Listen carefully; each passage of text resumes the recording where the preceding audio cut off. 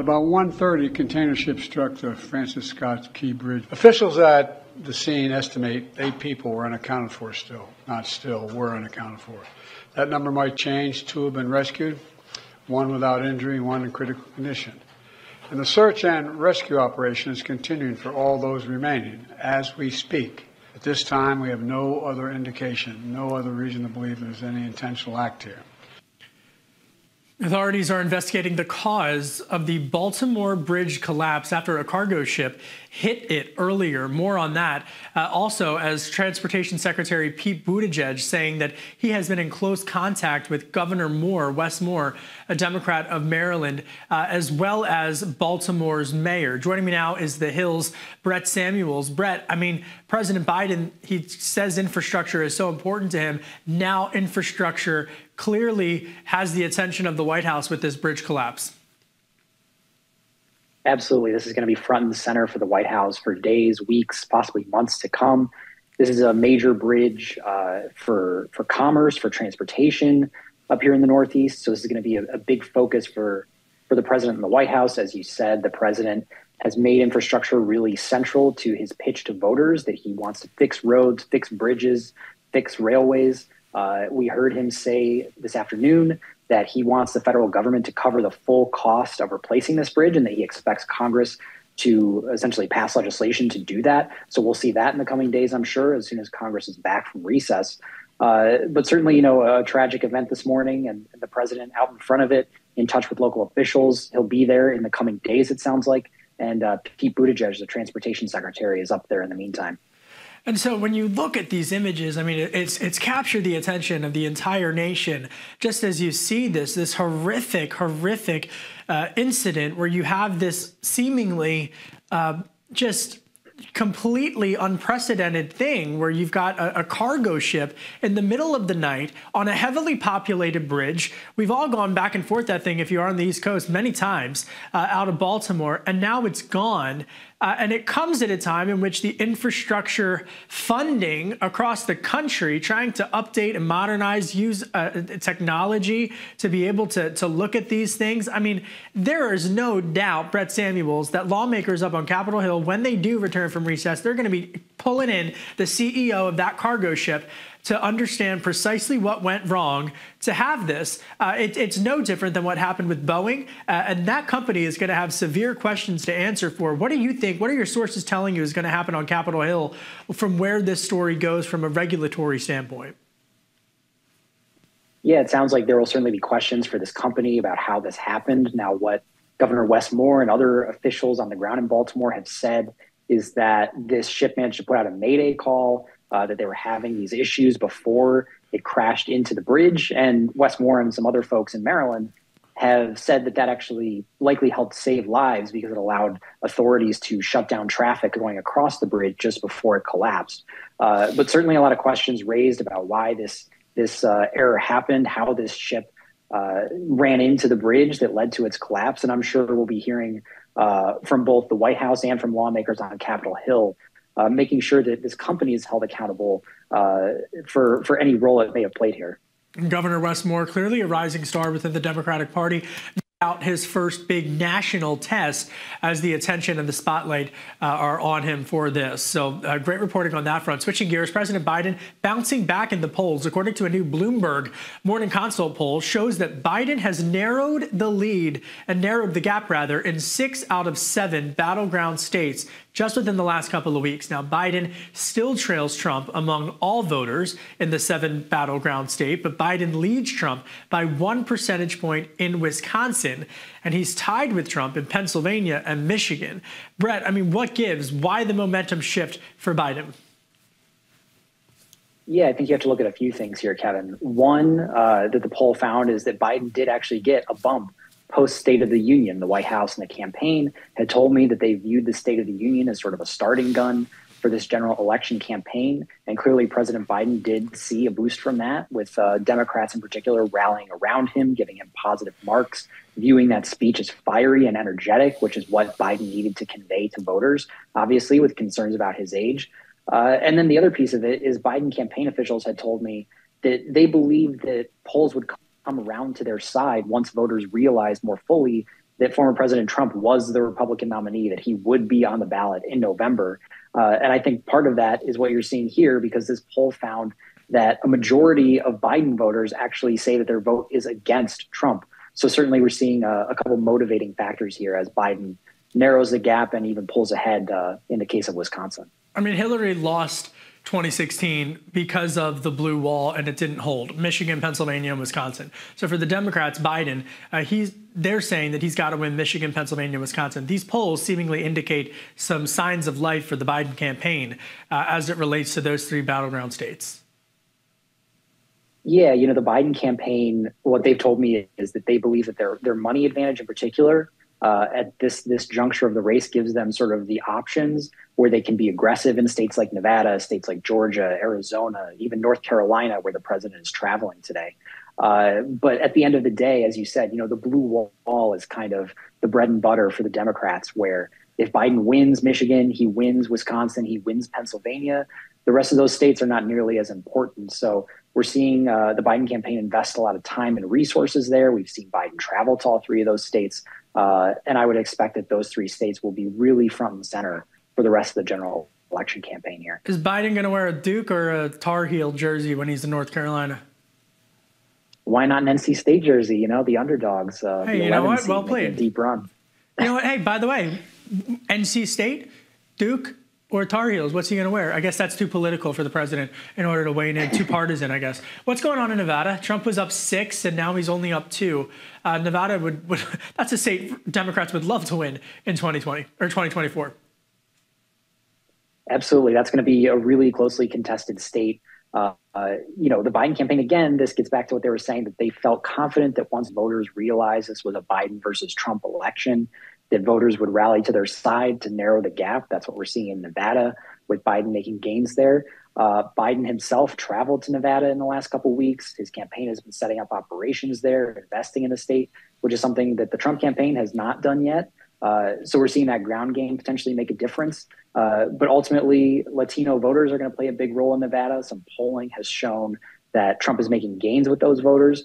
So that's going to be a big focus for the Biden campaign moving forward, to make sure that they have strong investments to turn out the Latino vote and make sure that they're energizing those voters. See, you and I were talking about this earlier, because it's actually the reverse effect in Georgia, which of course is home to the election interference case. Trump has expanded his lead, according to this Bloomberg Morning Consult poll, by 1 percentage point in the state, arguably, where there's one of the most controversial cases and the legal front that former President Trump faces. So why do you think he's been able to grow his lead, Trump has, in Georgia? Yeah, well, certainly, I think the case you mentioned in Fulton County with DA Fani Willis and sort of the controversy that she's landed in has certainly just juiced support amongst those who are already loyal to Trump. So I think he has seen a boost in that sense.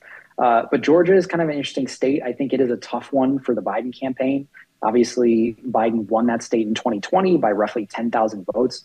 But that was the first time in decades that a Democrat had won that state. It's really a traditional Republican state. You've got a Republican governor in Brian Kemp, who's extremely popular, even though Trump has attacked Brian Kemp.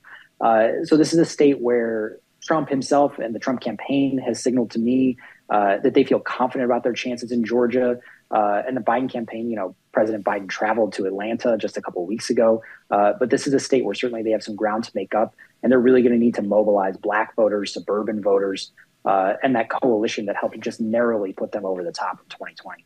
Switching gears now, WikiLeaks founder Julian Assange, she had a major court development just in the last 24 hours. What do we know?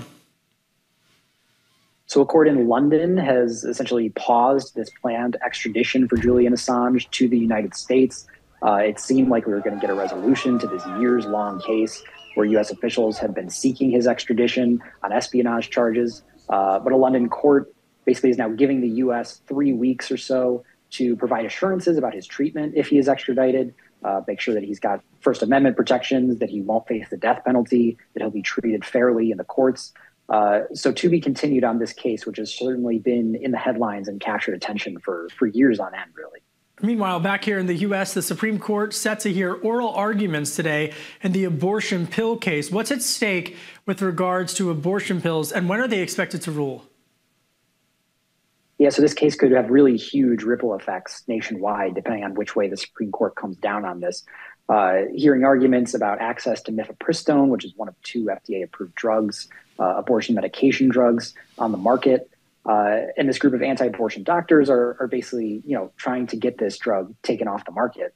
So if the Supreme Court rules in their favor, that could be huge effects for the accessibility to this drug nationwide. Obviously, a handful of states already rolling back abortion access. What we're expecting is that the Supreme Court will rule by the end of June, so we still have a couple months before we may hear a final decision here. And early indications are that justices seem skeptical to the arguments from the group that brought this lawsuit seeking to ban mifepristone, largely on the grounds of standing. There was some skepticism from justices, even conservatives, about whether the group that brought this lawsuit really had the standing or could show that they were harmed by access to this drug. So we'll see in the coming weeks and months how this plays out, but certainly one to watch and one with big election ramifications. And what are your sources at the White House telling you about Israeli Prime Minister Benjamin Netanyahu's decision to pull the Israeli delegation from their planned visit to Washington, D.C. as a result of the U.S. Abstaining from that UN Security Council vote earlier? Definitely some confusion, some frustration, I think, coming from the White House, from what I've been told. Officials at the White House are basically saying that they feel like this is a missed opportunity for Israel to have this dialogue, to send officials to talk about this planned military operation in Rafah that Israel is looking ahead toward, that U.S. officials have made clear that they are not supportive of. They feel like this is a mistake, that there are other ways for Israel to go about this. But it's really just another crack in this relationship between President Biden and Prime Minister Netanyahu. White House officials have told me that there is this sort of frustration that Netanyahu has just kind of, ignored publicly, at least, these warnings about the Rafah invasion. But one White House official did tell me that they believe in private these messages may be having an effect. They pointed to the fact that Israel has not gone forward with this Rafah invasion as evidence that the White House's messaging is working in private. But certainly the lack of this delegation and the anger from Netanyahu and his team is something that bears watching in terms of how damaged this relationship might be moving forward. It's a long way to go before you just turn around the plane, quite honestly. I mean, if they were already here, why not just have the meeting? But I digress. Before I let you go, Congresswoman Claudia Tenney of New York, she's a Republican, she said that at the rate Republicans are going, Hakeem Jeffries is going to be Speaker of the House. Is she right? I don't know that I'd go as far as Congresswoman Tenney, but, the spirit of her message is definitely accurate, I think. We've seen Republicans, resigning left and right, and that's narrowed their majority to just one seat at this point. So, you can never predict life. You don't know what's going to happen. Who knows what happens if another Republican gets some, job offer they can't pass up on, that they want to resign, or something else happens that further narrows their majority. Now, we will see a couple special elections, including to replace the former Speaker Kevin McCarthy, that should pad Republicans' majority ever so slightly. But Congresswoman Tenney's message is well taken, that Republicans are really, they're taking their chances here with having such a thin majority at this point. Hey, Brett Samuels, we're going to leave it there. Excellent reporting as always, The Hill's Brett Samuels. Thanks, Brett. Thanks, Kevin. Texas Attorney General Ken Paxton scored a major legal victory after reaching a deal to dismiss security fraud charges after 9 years. Prosecutors announced the agreement this week. As part of the deal, Paxton must pay roughly $300,000 in restitution to victims, complete 100 hours of community service, and 15 hours of legal ethics education. The resolution allows the Texas Attorney General to avoid a trial, which was set to begin on April 15th, the same day, mind you, as former President Donald Trump's hush money trial that's also set to start in New York. Paxton was first indicted in 2015 and faced life in prison after being accused of duping investors in a tech startup before he was elected Attorney General. MSNBC star Rachel Maddow criticized her network bosses on her own MSNBC show for their decision to hire former Republican National Committee Chairwoman Ronna McDaniel as a political commentator.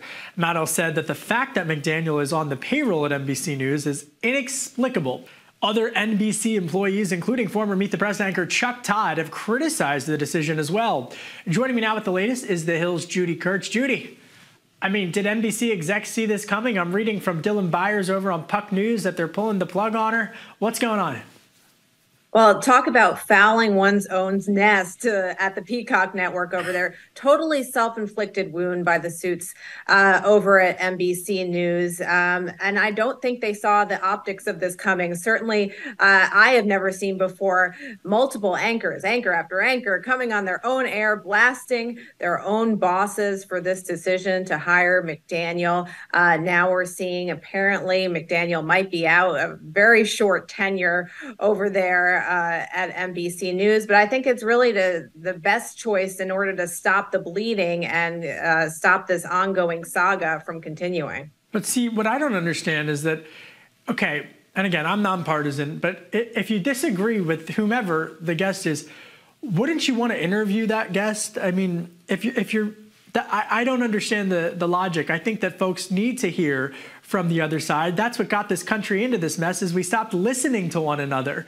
We got to listen to one another, and as journalists, we got to ask questions of folks. So I don't really understand the disconnect, not between Ronna McDaniel and the anchors of the network, but really the C-suite and the anchors, because I don't know. Am I reading too much into this? I think the real miscalculation here was that it's not unusual to hire the former RNC chairwoman as an on-air contributor. That has certainly been done before, many times been done before, to get their insight and to get another point of view. I think where the misstep here for a lot of folks over at NBC was that they see her critics see her as having been involved in trying to scheme to steal the 2020 election, return the results of the 2020 election in hand with former President Trump. And it's not just the anchors who seem to have a problem with this hiring. I think we should point out that a lot of the uproar over Ronna McDaniel joining the network was from the viewers who, like many of the left-leaning personalities on MSNBC, can't stand Trump and don't want to see her on the airwaves. You know, I don't know. I just, news is supposed to be about interviewing people. I guess I'm old school. Buffalo's Tim Russert, he would interview anybody. You know what I mean? And in this day and age, we're so sharply divided, but we're also so closely divided. I mean, just look at the balance of power in the House of Representatives. You don't have to look much further than that. And so I think that it's important for journalists to be able to interview folks that, who cares what the journalist's opinion is? You got to be able to ask the tough questions to anybody, regardless of their political affiliation. But what do I know? I guess I'm old school. Another story that I know you're following for us is Sean Combs. What's going on with P. Diddy? Yeah, this saga with P. Diddy seemingly started last year when his ex-girlfriend Cassie came out with these public accusations, very disturbing allegations of sexual harassment and sex trafficking. That was wrapped up very quickly. The next day, they apparently settled that case. But since then, it opened the floodgates for more allegations of sexual misconduct against Diddy. And then we're learning that the Department of Homeland Security just yesterday raiding his homes in Los Angeles, in Miami, part of a sex trafficking investigation. I should point out that the feds are remaining very tight-lipped about this investigation, have not accused him at this point of any wrongdoing, but never a good sign when the feds are knocking on your door. I don't think they're going to be offering to water his plants, get his mail. Things are not looking too good for Diddy right now. No, and what's this Prince Harry I'm reading might be somehow wrapped into this? Yeah, he was named as part of one of the lawsuits against Diddy, not in terms of any of the sex trafficking violations or anything of that sort, but his name did come up as part of one of the lawsuits. Not a good look for Prince Harry or, well, anyway, I'm going to leave it there. Judy Kurtz, thanks so much for keeping us up to speed on everything that we need to know in the know. Appreciate it. Thanks so much, Kevin. Yep. Happy tax season, folks. Did you see this? The IRS says that Americans are leaving more than $1 billion on the table. Can you believe it? More than 940,000 Americans have until May 17th to submit tax returns for unclaimed refunds for the tax year 2020, that horrible year. Otherwise, the money goes away. So go check. I think there's a lot of people who deserve a refund after the year 2020. Florida Governor Ron DeSantis has signed one of the most restrictive social media bans for minors in the nation. Under the Florida legislation, minors under the age of 14 years old will not be allowed to have social media accounts. 14 and 15-year-olds will need parental approval in order to have accounts. It's likely that the legislation will be challenged in the courts, but it's the first time that a state has taken such sweeping action. It's going to go into effect on January 1st of 2025. The bill would ban addictive social media features like autoplay videos that hook people of all ages, mind you, online. Donald Trump is going public. The former president's Truth social media platform merged with Digital World Acquisition Corp. And now Trump Media will trade on the NASDAQ exchange under the stock symbol DJT. It could mean a potential billion-dollar windfall for Trump, who is now the presumptive Republican nominee for president. And just at the last check of trading, it was trading at about $70 a share. At pre-market trading, it was trading at about $50 a share. So it's gone up a little bit. That's it for today's Daily Debrief. My name is Kevin Cirilli. Be sure to like, share, and subscribe to the Hill's YouTube channel. And come back here soon for the intersection between politics and policy.